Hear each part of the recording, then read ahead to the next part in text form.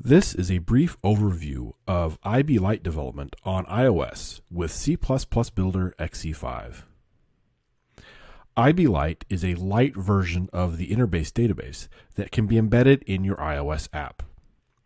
This IBLite mobile code snippet makes use of DB Express to connect to the IBLite database.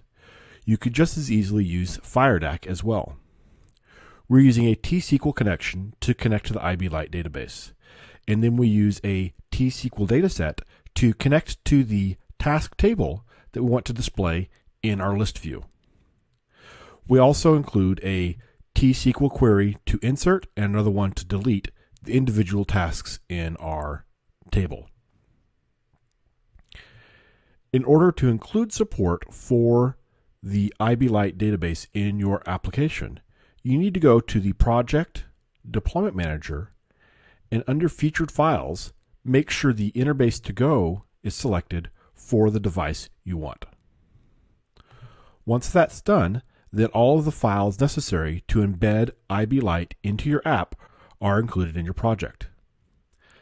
Additionally, if you want to include a database file in your app bundle, you can do that as well by going here to the Add Files button. Pay attention to the remote path, which is the location that the file will be placed inside the app bundle. The Startup Documents folder is where we recommend placing it. Once that's done, then your application includes the IBLite database.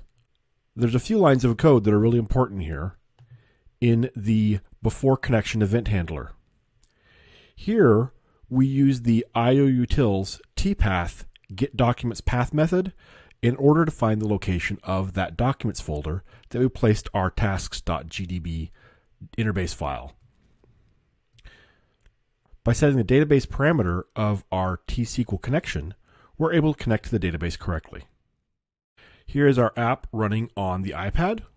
I tap the plus button in the corner and it brings up the dialog to add a new task. And we'll say, "Hello, world," apparently yelling.